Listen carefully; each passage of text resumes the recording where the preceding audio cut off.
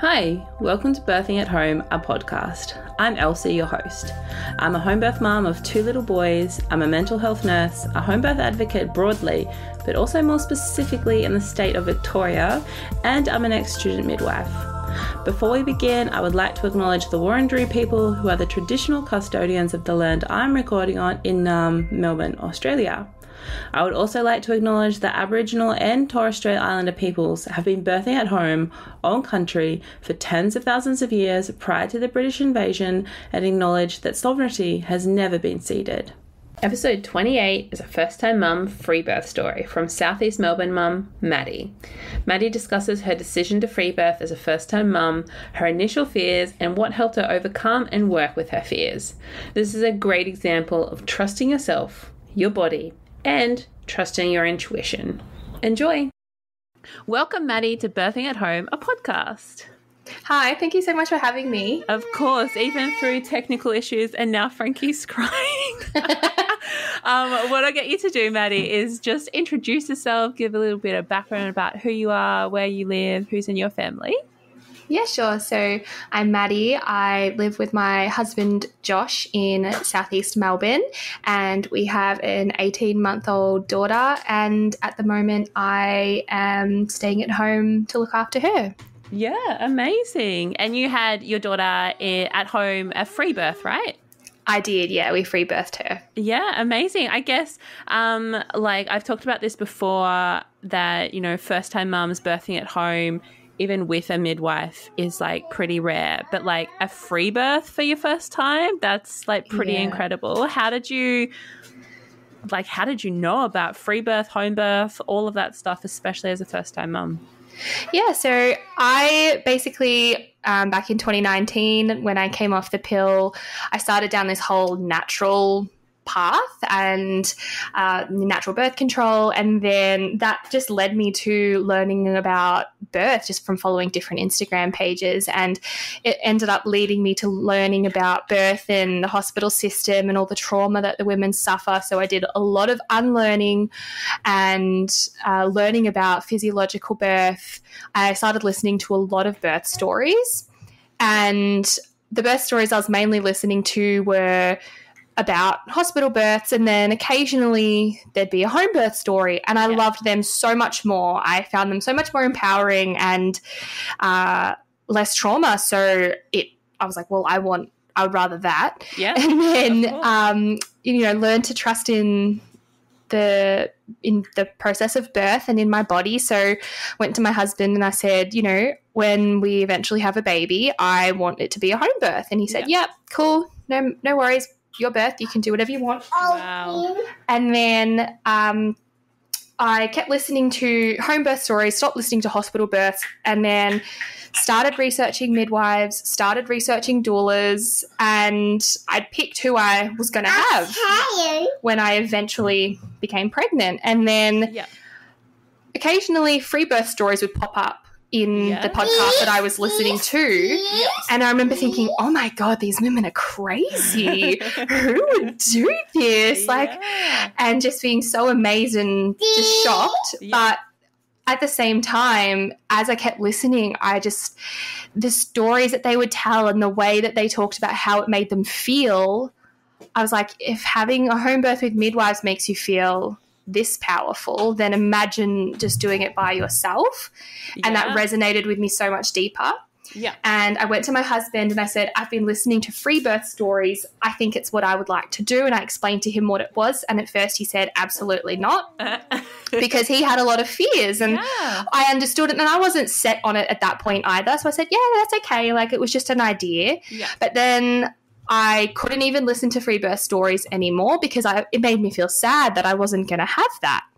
Oh. And I really sat with that, and I thought, this is the whole point of why I want to free birth. I don't want someone telling me what to do. Yeah. And right now, if I let my husband say, no, you can't free birth, I'm letting him tell me what to do. Absolutely. So I went to him and I sat him down and I said, when we have a baby, I am going to free birth. Yeah. And I want you to support me on that, and I want you to really be there for me.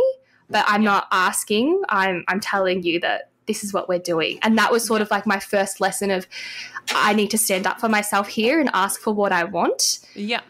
And also I wasn't even pregnant at this time yet, but we were trying, and I really felt like my daughter led me to learning about free birth, because I would go on long walks and I would talk to, the spirit baby and say, we're going to have a home birth, and I've interviewed the midwives and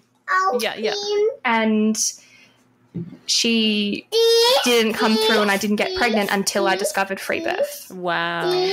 So I really feel like she led me there and was like, I'm not going to come into the world until you realise that having midwives or a doula at your birth is not the path for you, that you need to, there's something else. Yeah. Wow. That is so incredible. I think, like, going back, the fact that, like, the pill and the creation of contraception has been amazing for family planning, of course. Yes. For so many reasons. But I think with so many things, like the medical maternity system, is that we've gone like too far in that direction. Yeah. And we need to find the balance again, because I it was only a couple of years ago that I learned about like how contraception like essentially like fucks up your body. Yeah.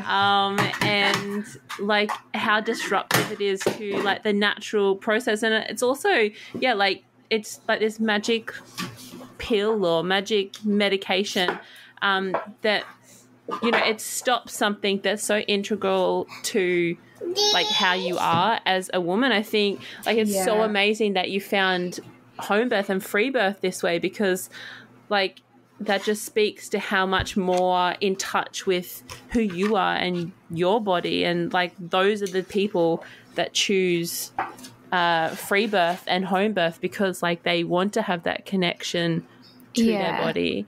That's pretty incredible.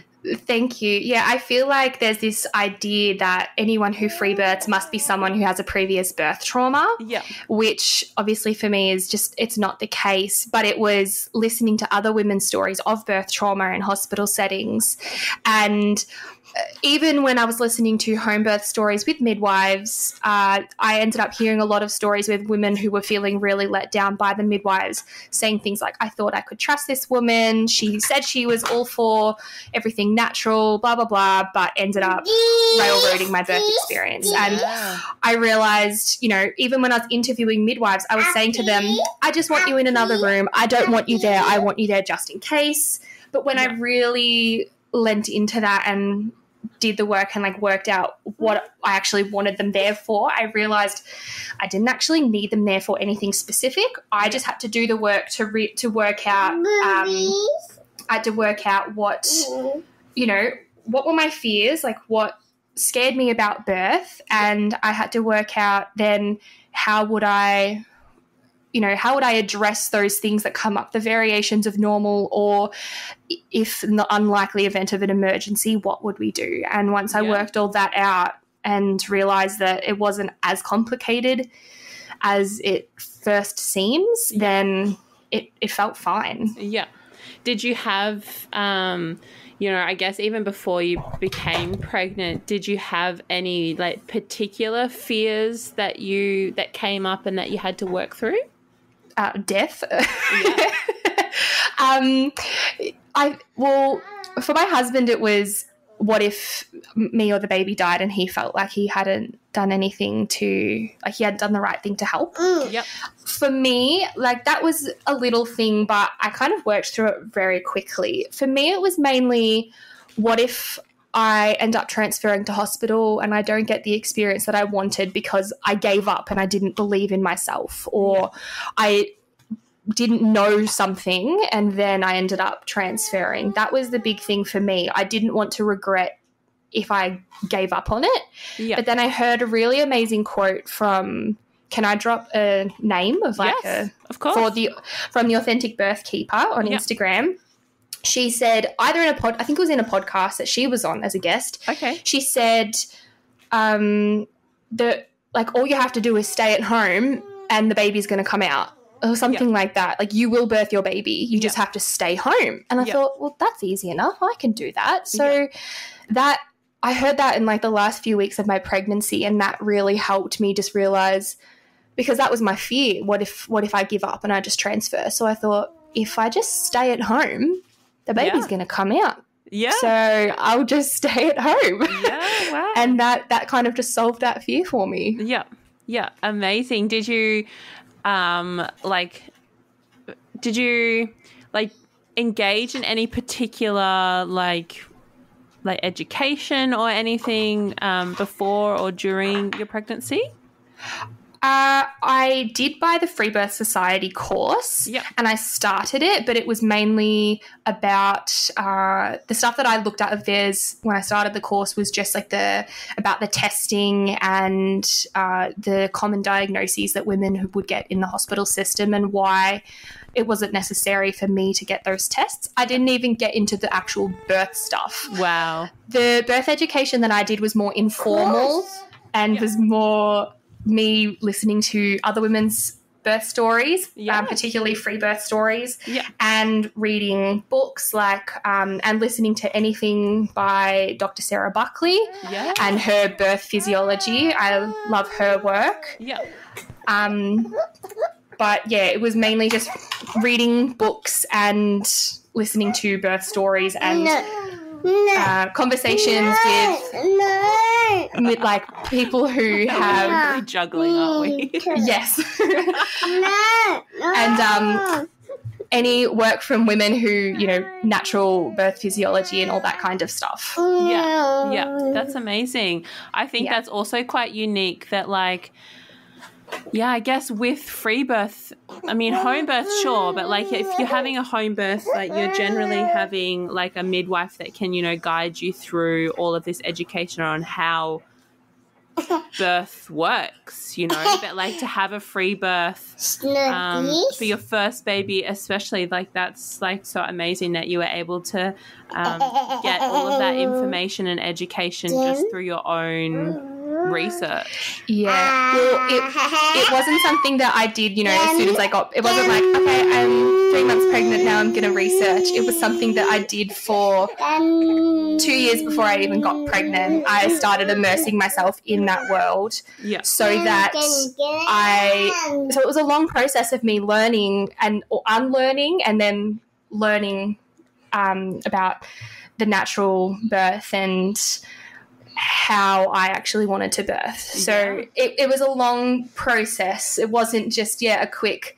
I'm going to do a quick course online that goes for a couple of weeks or, attend a few classes or read 2 books while I'm pregnant. It was a really long process so that I really, truly, I really deeply believed in and trusted in birth and in my body and in my baby. We had like a conscious conception and I connected with my spirit baby a lot, and so I would talk to her a lot, and it was something that I really worked on so that I really just deeply trusted, and I think that was necessary for me to free birth for my first birth, because one of the very common things that you'll hear from women who are interested in home birthing or free birthing, they'll say, I just thought I'd give it a go in the hospital first just to see how my body births.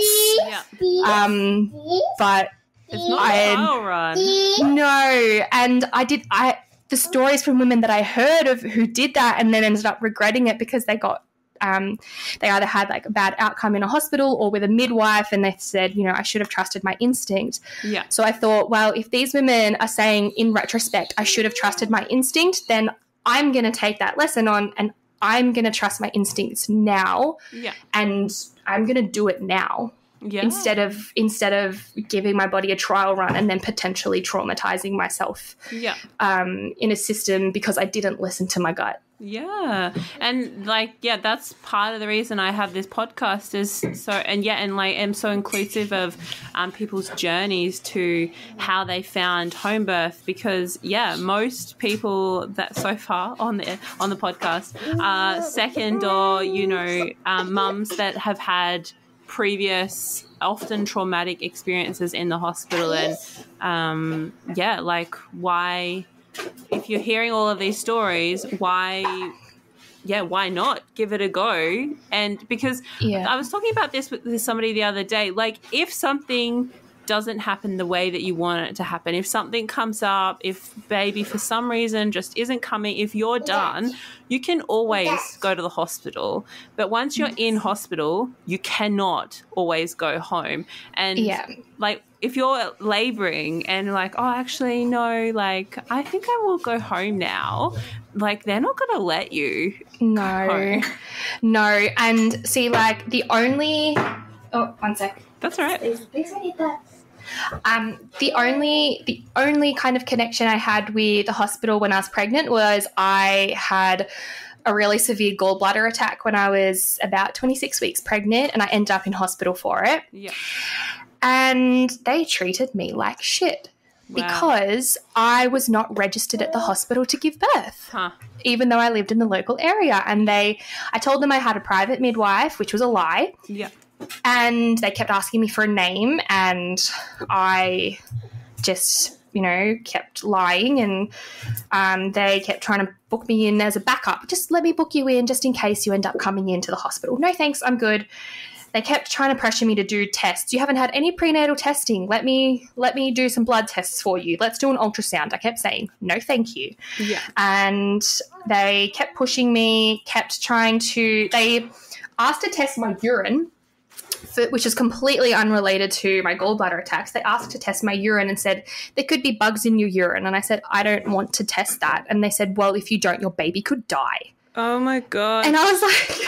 So you got played the dead baby card. Yes. And then they finally wheeled me off for and mind you, they delayed my care for many, many hours for my gallbladder because they were having a meeting on what to do with me, the woman who was refusing prenatal care. What? And then eventually they ended up wheeling me out to go get an ultrasound on my gallbladder and my kidneys to see what was going on. And they said, the doctor pulled my husband aside and said, something is wrong with your wife. She needs to get counselling because she doesn't want to see her baby for some reason, and that's not right. Oh my God. And he just went, oh, okay, no worries, and just came and told me straight away, like, this woman thinks you're insane. Wow. Yeah. Oh my gosh, that's awful. Yeah. I mean, it's awful, but I know it's not uncommon to, number one, have the dead baby card played, but also to have this doubt that like something must be wrong with someone that wants to birth their baby at home. Like, are you crazy? Are you like super alternative and hippie and radical and risky? But like everyday people give birth at home. You don't have to be any of those things, fit into any of those boxes that the system wants to put you in. Wow. How did that make you feel? Did that like shake you or like give you any fear, or? It just reiterated to me that I'd made the right decision to not enter into a system where women are manipulated and coerced by having threats put on their life and their babies' lives. And that, when we were driving to the hospital, when my husband was driving me, I said to him, I feel like I am preparing for a fight right now. I feel like I'm going into battle because I knew that this was going to happen. Yeah. And it was actually really, really beautiful. I said, I feel like I'm going into battle right now. And he said, if you feel like you're going into battle, I am your shield. Wow. And he really was. He really like helped protect that space for me. And he knew I'd already explained to him, doctors and nurses and midwives in birth settings will try and go to the husband and try and convince the husband, you have to let us do this to your wife, because otherwise she or the baby is going to die. Yeah. They use the husband to get to the wife. So I had explained that to him already, and so he knew not to listen to a thing that the doctor said when they were threatening, saying that the baby was going to die or that I was insane. He knew that it was all crap. Yeah. Yeah. So from your husband's perspective, like he also, I guess it just assured him that the path that you were both taking to birth this baby was the right one. Is that right? Or did he have any fears that came up around that? Do you know? No, he didn't. He was just mad that they did that, and that it was kind of like that proof to him of, oh, like, you know, he believed me, but it was that real proof that, okay, yeah, this system is somewhat corrupt and this is real. And, you know, we were thankful that it was something that wasn't even to do with the baby or with my health related to the pregnancy. It was completely unrelated. But, like, you know, it was just the fact that, it reiterated to us that it was the right choice. And he just sort of was like, yeah, you're like, you were right. They actually treat women like this. And he just got mad and started telling all of his friends about how bullshit the hospital system is. Yeah, wow. And so when you're telling your family and friends, like, that you're going to have a birth at home without health professionals for your first time, what were their reactions?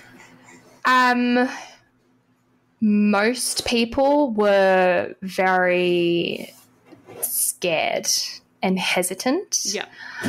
At first, my mum, I'm very close with my mum, and at first she freaked out quite a bit.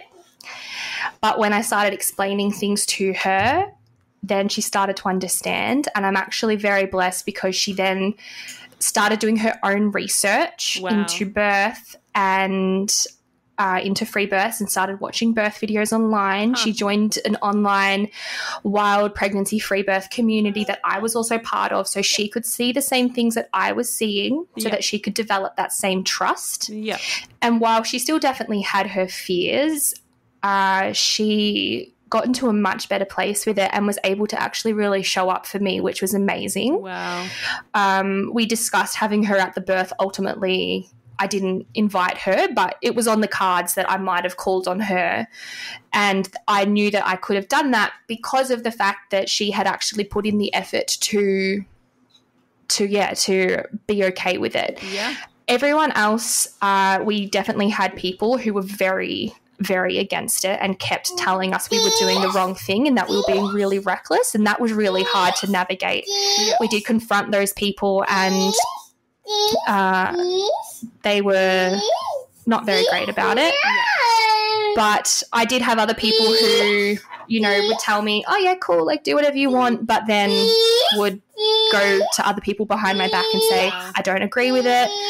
And I had some friends who just kept quiet about it and just say, cool, like, you do your own thing. And I don't know how they felt about it at the time, but afterwards, a lot of them people were like, well, you know, you did it and you proved everyone wrong that questioned you. So good on you. So do you feel, you know, I don't know if I'll actually get accepted, but I submitted an abstract to present at the Home Birth Australia conference this year, and the theme is called connection and community, or community and connection, or something like that. So I've been really thinking about, like, birth and birth story sharing and how that impacts the connections you have with people in a positive and negative way, and then your greater community. Like, did you having a free birth and choosing this as the way to birth your baby, your body, did you feel that that has still had ripple effects, you know, even now, you know, a year and a half or so later within your community? I think so. I think, well, one thing's for sure is that people seem to trust me a lot more with my decisions. So because we do things alternative ways to, you know, how modern society does things, we do things a lot more natural and gentle parenting, etc., etc. And at first, when we were explaining to people, this is the choices we're making with our parenting, we got a lot of side eyes, questioning, and again, talking about us behind our backs. But then people see the results with how, you know, smart and autonomous and happy our daughter is, and they realize that what we're doing is right. And so we often get comments like, oh, you know, you just look at the way that you birthed her and the way that you parent her, and that explains why she is the way she is. So people definitely, I think, are recognizing that the way that we do things is, you know, it's the best for us, but that it's actually having a really positive effect on the way that she's growing up. Yeah. And, you know, I've had other friends who have then expressed like interest in birth or wanting to speak to me about their births, or like their future births. Yeah. And, but it's also been hard for the fact of I've had some people who have said that they wouldn't want to speak to me about their births because they would not want to choose free birth. Yeah. And as a result, they feel like I wouldn't be able to meet them in a place when they are choosing to enter into a hospital system. Yeah. So they feel like, oh, I can't talk to Maddie about that because I think they fear that I would be judgmental because I know about the harsh reality of the system. Yeah. And so they kind of don't want to hear it from me. Yeah. So it's been positive and also negative because I have a friend who's deeply honest with me, and she told me that, yeah, she wouldn't want to speak to me about that kind of thing, which is, it's fine. But, you know, that's obviously hard to hear that there are people in my life who wouldn't want to talk to me about that because I've had a positive experience, but something that they wouldn't want to do. Yeah. But, yeah. I think that goes back to, you know, the very black and white view that society has of birth. Like, you either birth in the hospital or you don't. And if you don't, you're crazy and you're risking your life. And if you birth in the hospital, well, the hospital probably is going to save you, you know. It's like very black and white. There's no greyness. But, yeah, wow. Yeah. So, you know, apart from the gallbladder issue that you had and entering in the hospital system for that in particular, did you engage with the system in any other way whilst you were pregnant? The only other thing was when I was first pregnant, I went and got a blood test to prove I was pregnant just to provide to my employer at the time. Oh, of course, yeah. But that was it. Yeah. Just because they needed that proof. They didn't trust me that I was pregnant. Hilarious. You know, when I was, because I didn't want to, but I needed to work up until like 38 weeks. And I had to get like a permission slip from my midwife to say that I was allowed to work up until 38 weeks. And I just remember when I was asked to get, I was like, this is ridiculous. It's like getting a slip to go to the toilet. Like, I know. It's so silly the way that women are treated. So when I had my gallbladder attack, it was actually when my husband and I were on our honeymoon. We got married when I was pregnant and went on our honeymoon when I was pregnant. Yeah. And I had my gallbladder attack on the honeymoon, and we had to leave our honeymoon early to drive 2 hours home to go to the hospital. Yeah. And so I'd had a week off of my honeymoon, and then I had a couple of days, I had like the Monday off work because I had messaged my boss and said I'm recovering from being in the hospital all weekend. Yeah. And then when I came in on the Tuesday, I said, tomorrow I have to go to the doctor's for a follow-up. And she fired me. Yeah. What? Yeah. Oh, my God. Because I had to go to the doctor's because I'd been in the hospital. Oh, my God. And I was in my probation period because it was a new job. And so she just said, it's because you're on probation. And then went and lied to the team and told them that she'd fired me because I wasn't good enough at my job. Oh, my gosh. That's outrageous. And so you were how many weeks pregnant when that happened? Roughly? Probably like 26, 27 weeks or something. And did they know that you were pregnant? Yeah, they did. Yeah. I can't even like imagine how stressful that must have felt. Yeah, well, I was like a month out from going on maternity leave. Yeah. And so, you know, they were already looking for someone new. Yeah.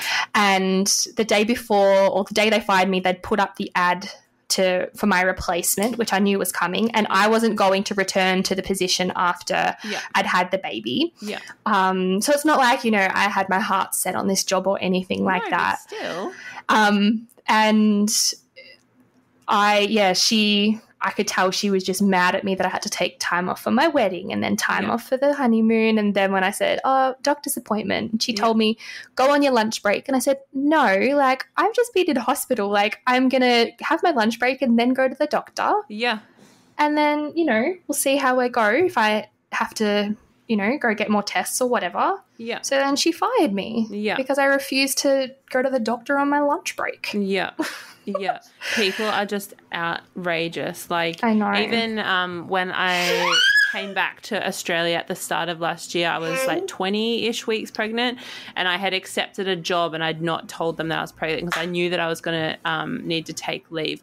But, I know that they say that, like, it's illegal to, like, discriminate against pregnant people and whatnot, but, like, it happens. And, like, you have to actually be quite careful because they are never going to admit that they fired you because, you're pregnant. Well, exactly. That's why she just said, because I said, why are you firing me? Yeah. I laughed when she told me and I said, why? And because I knew exactly why. And then she said, because you're on probation. So, we're letting you go. Yeah. And I said, okay, whatever. And I packed up my stuff and I left. And then I'd made friends with this woman and she texted me and said, they just came upstairs and told us that they fired you because you weren't good enough at your job. But my job was essentially unpicking staples from stacks of paper. Oh, so I don't understand how I could have been bad at that. Oh my God. And I explained, no, it's because I told her that I was going to the doctors. Yeah. Because earlier that day she'd been talking to me about, doing other stuff with the job, like, next week we're going to do blah, blah, blah. So she had no intention of firing me before I told her that I was going to the doctors. Yeah. Yeah. Crazy. Absolutely crazy. Yeah. Just trying to get rid of the pregnant woman, Yeah. How was the remainder of your pregnancy? Like, after you, didn't have that awful job to go to, did you do, like, any particular work, like, especially in the few weeks before actually having your baby? Like, did you do anything, like, in particular? I wasn't doing very well mentally, so I spent most of my days just laying on the couch and playing Call of Duty and to get my rage out. Yes. And playing other video games like building roller coasters and things like that. Just to that was all I did really, and just reading more books and resting. I stopped listening to birth stories because I wanted to create space for myself, for my own story. Yeah. But no, sorry, baby. No. But yeah, so just a lot of laying on the couch and resting my body and watching shows and playing video games to just try and get myself through, to relax and just to get myself through, because I wasn't doing very well. I had some stuff happen like at the very start of my pregnancy, again unpregnancy related, but I suffered a lot of trauma from that, so like I wasn't doing well. Yeah. Did that give you any fear, or it just gave you more motivation to, like, really just chill out and let it happen? The trauma from the start of the pregnancy? Yeah, and I guess, like, how that impacted your mental health, like, in the later stages of your pregnancy. It just kind of, like, made me... It was very unrelated to pregnancy. Yeah. I actually got fired from a different job when I was first pregnant. Okay, yeah, wow.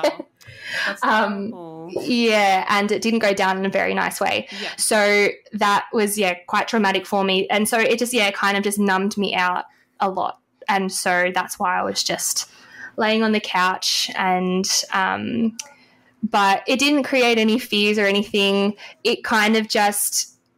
It did create motivation in the sense that within that trauma there was an element of like not wanting to do what authority people tell me because they don't actually care about me. Yeah. they say that they do, but then they're just out for themselves. And so when that trauma happened, it just reiterated to me that even the people who tell you that they care about you and want what's best for you, they actually don't. And so stick to your guns and do what feels right for you. Yeah. So it just, helped me to it wasn't even like approving them wrong or anything like that. It was just, I needed to... A reminder, I guess. Yeah, but not a very, like, conscious one. It was more just, like, in the background that, you know, in retrospect, I realised that I just had that added motivation of to do whatever I want. Yeah. And, like... in the lead up to having baby, was there anything that you had to go through with your husband?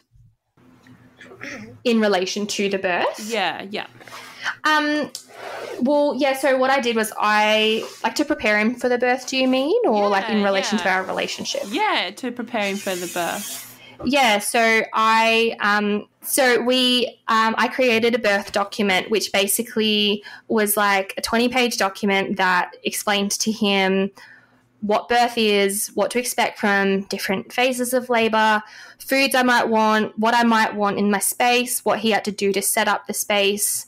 We had a lot of conversations around this. He had to read the document multiple times, and he wanted to be tested on it, so he knew what to do, and affirmations to tell me, and then also what all the variations of normal are for him that he could expect, and what a true emergency would look like, and the things that we could do to try and resolve those emergencies, and at what time to call an ambulance or to transfer to a hospital, which once we went through all of them, that list was significantly smaller than most people would think. Wow. So I prepared him like that. And so, he knew what to expect and what to do. Yeah. That's pretty cool. Yeah, and that he was willing to like fully commit by, you know, being tested on like all of these things to make sure that he actually felt confident in himself, that he knew what was in that document. That's really awesome. Yeah, he did have the document open while I was labouring and birthing, just so he could refer to it, which I think really helped him, but he didn't have to rely on it. So that's what I did for him. Yeah. And then for the birth story, it basically starts 17 days before I actually went into labour. Yeah. When I was 39 weeks, I started to lose my mucus plug. Okay, yep. And then 39 plus 1, I started having my waters leak. Wow, okay. So 16 days before I actually gave birth. Yeah. That's amazing. And so it was a very, very slow leak over the next 16 days. And then so I was 41 and 2 and my husband and I went to my parents' house for dinner. Mum cooked me my favourite dinner, and then after dinner we just sat around talking about we didn't know the sex of our baby. So we were talking about the names for whether we had a boy or a girl. We were talking about, imagine if I went into labour here or if I had to give birth here. And I'd had dreams that I'd given birth at my parents' house. Wow. So we were having a good laugh about that. And I was laying on the couch, and then at once I felt like a period pain and felt like, oh, I need to go to the toilet. And I sat up and then felt like a gush, like a very light gush, and then went to the toilet, and my bloody show was there. I had a bowel clear out, and I started to have really mild contractions, just like the period pain kind that people talk about. And I don't get period pains when I have my period, so I was like, oh, this is annoying. And when I came out of the toilet, I went to my mum and I said, oh, I think I'm going into labour. And we had a little giggle that like, oh, I could be having a baby soon. And then got in the car to leave. That was at like 8:45 p.m. that all happened at the one time. And then got in the car and I said to my husband, you know, I think I think I'm going into labor, and I told him what happened, and all the way home we were just like giggly and saying, oh, it could happen. And I was like, yeah, but like it might not, like it could still be another couple of weeks, so don't get too excited. Yeah. And we just went home to bed, and then all night I was having really mild contractions, and by 3 o'clock I woke up and it was getting quite strong, so I got up and went and got a heat pack, got back into bed, told him that it was getting stronger. I ended up throwing up, and lucky we had a bucket next to the bed. And so I was like, okay, yeah, I think this is actually happening. Yeah. So he went and set up the house to prepare, and I came out and sat in the lounge room, just sat on the couch wrapped in a blanket and watched him, and then tried to get some sleep and was just breathing through the contractions. And eventually I had to go pee, so he walked me to the toilet, and I hated walking. Yeah. I did not like that. That was so intense. Yeah. But then sitting on the toilet was worse. Yeah, I absolutely. hated it. Yeah. And then came back and I laid on the couch, but facing the back of the couch with my knee up so that I was like creating some space in my pelvis. And I laid there for ages, and again we just tried to sleep. He slept on the other end of the couch, and yeah, you hold that. And I was just trying to breathe through the contractions, and he kept trying to offer me water, and he would occasionally ask, like, do you want food? Do you want music? Do you want this? And I was so in my own world. I just was like, I don't even think I was responding to him, or I would just like let out like a no. Yeah. So I laid like that for a while. I don't know how long. And I was also squeezing a birth comb, which was just actually my normal comb. I don't even think I was squeezing it how you're supposed to, but it was distracting me enough that I found that it helped. I mean, it's the same concept. It's just the teeth of the comb, like, yeah. But I don't even think I had it in like the right points because it's meant to be like acupressure or whatever. But anyway, it was helping me. Yeah. And then eventually I had to go pee again, so I had to walk to the toilet, and again, hated that. Hated sitting on the toilet more. Like I had a few contractions while I was sitting on the toilet, and I get why people call it dilation station, but I did not like it. I was like, I want to go back and lay down and go be in my own little zoned out world. Yeah. So I went straight back to the couch, but laid on my other side. And while I was laying there, again, I was still very out of it. I was very aware of everything happening around me, but also completely like unresponsive and just like in my own world, like so inward and just so aware of what was happening. Thank you. One affirmation that I had been using during my pregnancy was breathe down and release. Yeah. And I actually practiced that every time I had to do a while I was pregnant. Yeah. To practice the energy of breathing down and then like letting my body release. Yeah. So that was my affirmation during birth, and my husband would like run his hand down my back and say like breathe down, and then he'd like do like this movement with his fingers on my back to say release, and like it was really grounding and like helped me with that, with my breath and guiding my breath. Yeah. And while I was laying there, I started thinking, this is getting pretty intense. This is getting kind of painful. Yeah. If this gets much worse or goes on for heaps longer, which it's gonna, because, you know, birth makes you want to die, apparently. Like, I was like, you know, if it gets much worse and goes on for much longer, I might have to transfer. This is getting pretty bad. Yeah. And then straight away I went, but then you have to get up, go get dressed, walk to the car, be in the car, go to the hospital, then be in the place you don't want to be in with the people who are going to treat you like crap because you're not registered. Yeah. Then they're going to give you the drugs that you don't want. Yeah. And you're going to have an experience you don't want. Yeah. So you're not doing that. Yeah. And I was like, you know what, Maddie, you're right. So I'm not going to do that. Yeah. And so really quickly just dismiss that one thought of, you know, maybe I can't do this, and just really quickly dismissed that, and then just kept doing my thing. And then shortly after that, my husband came up to me and was stroking my hair, and he was like wiping my face with a wet face washer and stuff, and he was like, it was really beautiful. I don't know where he comes up with this stuff. He's amazing. But he said to me, you've just gone through transition. Your maiden self has just died, and you are now a mother. You just have to birth your baby. Wow. And my God. I know. Like, I was like, looking back on that, that was like the most perfect and beautiful thing he could have said. And because he's not like an overly spiritual person or anything, but I think just because he knows that that's what I would have wanted to hear. Yeah. But at the time when he said to me, you've just gone through transition, my brain went, no, I haven't. You're an idiot. You don't know anything. Yeah.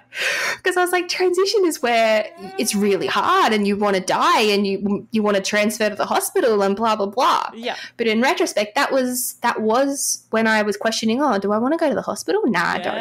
Yeah. That was all my transition was. Wow. That one like minute of questioning. Yeah. That was it. Yeah. And then later on, like after the birth, I said, why did you think I was in transition? And he was reading the list I had made him to say, this is what transition can look like. And it's because I was unresponsive. I was hot and cold and sweaty and just, not responsive was his main reason for knowing that I was. Wow. Because he was asking me the same things he'd been asking me earlier, but I wasn't responding at all. So he was like, yep, I knew you were in transition. So wow, that's amazing. I was like, oh, okay, sure. Yeah. And then I was still laying there and my body started to feel pushy, and I really did not want to push. I really wanted the fetal ejection reflex to happen. Yeah. I think one of the bad things about natural birth community is you very often get told, you do not have to push, like don't push. Yeah. You just have to breathe your baby out. Yeah. And while that works for many people, I had to push. Yeah. I avoided pushing for about an hour and was trying to breathe through it, and it was making me scream. It was so intense, and when I actually pushed, it felt good. Yeah. It felt more like a relief to physically be pushing with the urges my body was telling me to push. Yeah. So I started pushing with my body after the first hour of having pushing urges, roughly first hour. Yeah. And eventually I started like trying to create more space in my pelvis, and was like getting my husband to hold my leg up while I was laying on the couch. And then I said, I need more gravity. So slid off. Hi. Hi, baby. So then I slid off the couch onto my knees on the lounge room floor. Yeah. And I was just kneeling there, and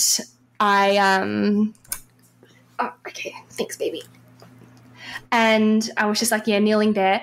My pushing phase was about 5 hours in total. So I was kneeling on the floor for 4 hours. Yeah. Luckily, I had like one of those soft padded play mats underneath my knees, completely saved me. Yeah. You're being funny. And so I was there, and I started getting really frustrated because I felt like, it should be over by now. It was really intense. And as it like took so long for her to descend and for me to crown and stuff, like it was so long, or at least it felt like so long. But I mean, that is a really long pushing phase. Yeah. In the scheme of pushing phases. Yeah. But I really didn't like, I kept getting frustrated every time the contraction would end, because I'd be like, but like she's not out yet. Yeah. Like the baby's not out yet. Yeah. And then and then when she was getting really close, and then the feeling of her going back up into my body felt so gross. Yeah. And so I started getting annoyed every time the contraction would finish, because I wanted her out, because I hated that gross feeling. Yeah, of course. And it wasn't like, it was really intense, and there was pain, but like I was very much like, this is so much easier than I thought it was going to be. Yeah. And was going for a lot less time, because I remember Emily from Freebirth Society saying, mentally prepare yourself for like a 3-day really hard labor where you just want to die. Yeah. So I mentally prepared myself for that. And so when it wasn't that long or it wasn't that hard, it was like a relief for myself and like a surprise. Yeah. And I found that really helped me. Yeah. But it also was like, oh, like this can't be happening yet. Yeah. And, oh, that's right. When I started pushing, like my body started pushing, I thought to myself, I can't be here yet. Yeah. Like it hasn't been long enough. Yeah. And for a second I started thinking, oh, I wish there was someone here who could check my dilation. Yeah. And then I went, but you know that's arbitrary. You know that doesn't mean anything. Yeah. And, you know, you don't actually need that. Yeah. And so like questioning the why about why, what purpose that would have. Yeah, exactly. Like, and I think it's so funny that I was like doing that questioning like while it was happening. Like, that's pretty like cool. telling myself like, no, because you're only questioning that because society tells you that you need to know how dilated you are. And then I told myself, your body would not be pushing if it wasn't ready to push. Absolutely. Yep. Whether you're fully dilated or not, like that's besides the point. Your body wouldn't push if it wasn't ready to. Yeah. In a normal physiological birth, which this is, like absolutely. Yeah. And so, so back to when I was in like on the floor and like, and I was like feeling her, she was starting to crown, and my husband was like kneeling and laying on the floor and was like watching, and he was like watching her crown, and he was like, oh, I think, he's like, I can see like black, like it looks like, I was like, he's like, what could that be? And I said, well, it's either hair or something very bad. Yeah. And so she was crowning for such a long time that took what felt like forever. And then I was getting really frustrated. And it's really funny. Are you familiar with the work of Jane Hardwicke Collins? Yeah, the witch. Yes. So she talks about how every birth has a lesson. Yeah. And, you know, normally like when you look back on your birth, you realize what that lesson is. Yeah. And that's the lesson you take into your mothering journey with that child. Yeah. Literally while like I was in a break between contractions, I looked at my husband and I said, yeah, the lesson is patience. Yeah. Like, because I was getting so impatient, and he was like, yep, you need to be having more patience here. We had that conversation while it was all happening. Wow. Yeah. And yeah, while I was on the floor and like waiting for her to come out between contractions, it felt like forever between contractions. And I was so aware, like I could hear my neighbor outside his house like doing stuff to his car, and I was like, oh, what if he can hear me screaming? Like, that's awkward. But I went, no, fuck it, whatever. Yeah. Sorry, I don't know if I can swear. Yeah, no, of course. And, you know, I was thinking, like, oh, my friend will be finishing work soon. I wonder if she'll be still at work when I call her to tell her I've given birth. And, oh, Josh is eating lunch right now, so it could be any time between here and here. And I was trying to work out what time it was. And, and so, yeah, I had lots of random and wild thoughts. But then eventually I started to get to a point where it's like, okay, she's actually coming out, because she wasn't getting sucked back up. She was staying, staying in my vagina. And it still took quite a few pushes for her to come out. And then eventually when her head then came out, and I was like, Josh took a photo for me so I could see, and then like I leant down and I was touching her head. Wow. And it felt so funny, like how it feels like all wrinkly. So I liked being able to feel her head, and I had my arms on the couch and I was like burying my face into a pillow on the couch. And I really wanted to catch her, but as she like started to come out, I realized I wasn't going to be able to, because to be able to push how I needed to push, I needed my arms on the couch to like bear my arms down into the couch while I was bearing down with my body. And so I'd moved my hands way up onto the couch, and he said like, do you want to catch her, or do you want to catch baby? And I didn't respond. I just started pushing, and then like her shoulders came out, and then he like got his hands down there, and I was pushing, and then her whole body just like fell out of me. Yeah. And he sort of like cushioned the blow of her head, but she just plonked onto the floor, really. Yeah. But I was on my knees, so it wasn't a very far distance. No. Yeah. And I just took a few breaths, and I was like panting, and then he said, grab baby. And I quickly turned around and lifted my knee, and the first thing I saw was her vulva, and I was like, oh my God, it's a girl. But I didn't say anything. Like, I just, in my head, I said her name, and wow. I knew that I had my daughter because I had connected with the spirit baby I'd been connecting with for over a year was a girl. Yeah. And so it was this instant relief that I had the baby that I thought I was going to have. Yeah. And because I always said, like, you know, if we had a boy, I was like, you know, gender disappointment. I wasn't going to be disappointed. I was going to be confused because I felt so connected to the spirit of a girl. Yeah. And so I saw she was a girl and felt relief. Anyway, picked her up. And I sat back and I was holding her against my body. And that's my jumper baby. Yeah. And no, I don't want to put it on. Look,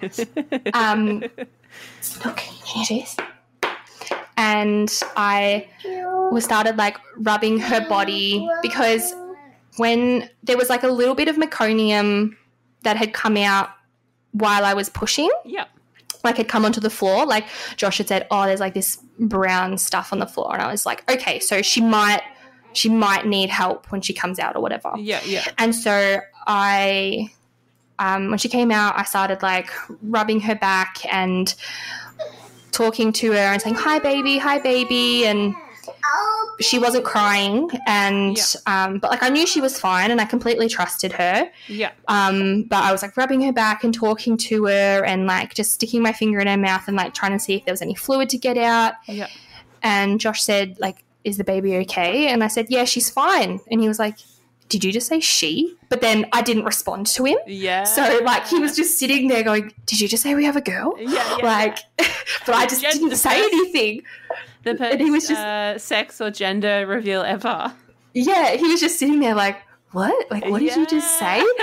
And like just looking at me, like waiting for me to say something. But, you know, I'm deeply focused trying to like stimulate her and stuff. And I was rubbing her back and I felt very like rushed in the moment because I was just like, I want her to cry and I just want it to like, I want it to be okay. Like I want to know that she's definitely okay. But I could hear her breathing and I knew she was okay. She was starting to like open her eyes and stuff. She just wasn't crying. And she sounded croaky in her throat when she was breathing. Yeah. And she didn't cry for the first like minute and a half, I think it was, or 2 minutes or something. And so I completely trusted that whole time, was just doing my thing. And then eventually she started to cry. And then that was like such a relief. And then at that point, my husband started to cry. Oh. And then I was kind of just like almost crying, but I think I just had too much going on to actually cry. Yeah. And then I said, we should probably check if it's actually a girl. Yeah. And then, like, just in case I'd seen wrong. Yeah. And then we looked down and saw that, yes, she's definitely a girl. And we said, oh, like, we have a girl. And we started saying her name and talking to her. And then I was looking at her hair and saying, oh, look at your hair. Because she had, like, really dark, and because it was all wet and slick, it looked curly. And I was like, oh, my God, so beautiful. And we were just talking to her and the cat was just watching us and just glaring at us. So we had a little giggle about that. Yeah. And, we just sat there and so that was at 3:25, so an 18-hour labour. Yeah. 12 of which were active. Yeah. And then, we just sat there on the floor and we just chatted, and my husband was saying, you did such an amazing job. I'm so proud of you. And I said, oh, I'm so proud of you. And like the way you supported me, like you did a good job. Yeah. And so we just sat on the floor cuddling and, Yeah, wow. And what? That's so special. I'm trying to like think like how that must feel, you know, like your neighbors next door working on his car and, you know, people are at work and the world keeps spinning, but birth just happens. And, you know, in like, that's just magic. Like what a special, magical moment. Just you, your husband, the cat and baby. Like that's so magical and like what a memory. It felt so normal. Yep. Like sitting on my lounge room floor, having just given birth. Yep. Naked, covered in my blood. Yep. Holding my baby. Yep. It just felt normal. Yeah. It was the weirdest thing because I was like, this is what so many people would just call insane. Yep. But it's just, it felt so right and just normal. Just like how it was meant to be. Yeah. That's so, so beautiful. How long did it take for the placenta to be born? I don't know exactly, like with time. I think probably around an hour to 2 hours. Yep. I was just sitting there on the floor holding her, and then I felt a big like warm gush come out of my vagina, and I looked down and there was just like this pool of blood just flowing out of me. Yeah. And I kind of went, oh crap, all right. I don't know how much blood is too much. Yeah. I knew it was okay to bleed. And once my husband saw the blood, he started being like, oh, like, should we be worried about that? And I was like, nah, but in my head I'm thinking, I don't know. Yeah. So I wanted to birth the placenta quickly so that I could then take like a no-bleed tincture. Yeah. So I took a placenta release tincture. I was trying to birth the placenta. It wasn't happening for me. Yeah. While I was sitting on the floor, I was trying to get her to latch, but I didn't know how to get her to latch. Yeah. So unfortunately, like at that time sitting on the floor, it just didn't happen. Yeah. And so I was like, all right, I think I took 2 doses of the placenta release tincture. Nothing happened. I was squatting over a bowl, a massive, like something plopped out of me, but it was just a lot of blood and clots and stuff. Yeah. And so then I ended up going to the toilet because I had heard that can help. Yeah. So I went and sat on the toilet, and as soon as I sat down and I put my hand down, it was sitting right there at my vagina. Wow. And I just put my hand in and I just like gently pulled it out and just like plopped it into the bowl while I was holding my baby on the toilet. And again, it just felt like this is normal. Yeah. It's just every day you pull your placenta out and just plop it in a bowl. Yeah. And then we went and hopped into bed, and I felt quite lightheaded and dizzy. Like I was worried I was going to faint. Yeah. But my husband laid out like a waterproof blanket on the bed so I could just like hop in naked and bleeding, and I just laid there, and then I got her to latch. It wasn't a great latch, but she still got to have a feed, and we just laid there in bed, and we started to like, we just took a couple little photos of her and of us in bed, and I wanted to keep the cord attached for a while. Yeah. But it had gone white like very quickly after the birth, like so quickly. Yeah, okay. And we wanted to like have the bowl in the middle of the bed so my husband could be there laying with us, but it just made it all rocky, and I didn't want it to because there was also a lot of blood in the bowl. So we ended up cutting the cord and popping the placenta away, and I think we both cut it. I don't even remember that. Yeah. But then, we just laid there in bed, and like Josh had a hold, and we sent messages to a few people and called a few people. Yeah. Like called our families and our close friends. And then he went and heated me up some soup, and I ate soup in bed while I think he was holding her. Yeah. And then we went to sleep. Wow. That is the normal, not boring, but boring compared to what it often is, birth of your baby girl. Yeah. Wow. I'm just like so in awe of how like, your story is so powerful, Maddie, because, like, first-time mum, free birth, the amount of trust that you have to have in your body, like, that's, like, so incredible. I think there'll be a lot of people that are inspired by your story when they listen to this, and I'm just so grateful for you reaching out to share it with me and with everyone that listens. Do you have anything else that you'd like to say, especially about, like, how that your experience might have impacted your postpartum as a first-time mum, your first postpartum coming into parenthood? Do you have any last words on that? I still struggled a lot postpartum just because we had a lot of other stresses happening, and I did end up struggling with postpartum depression. Yeah. I thought that because I free birthed that and I avoided birth trauma that I was going to avoid that, but I think I was, like, nutritionally depleted. So of course.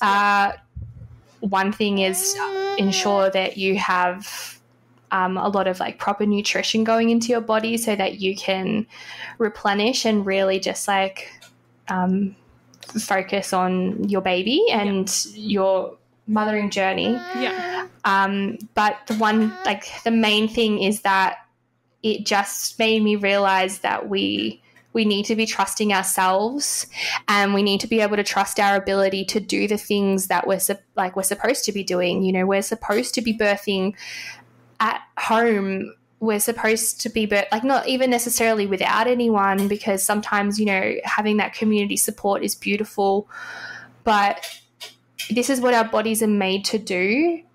You don't need a practice run in a hospital or with a midwife. If, you know, you just need to really lean into that trust and trust your intuition for whatever it's telling you. And there's always the option to go and seek help and support if you need to. Yeah. But to just lean into that trust initially, and don't question it. Just trust yourself. Yeah. That's very beautiful. Thank you so, so, so much for sharing your story, Maddie. No worries. Thank you for having me.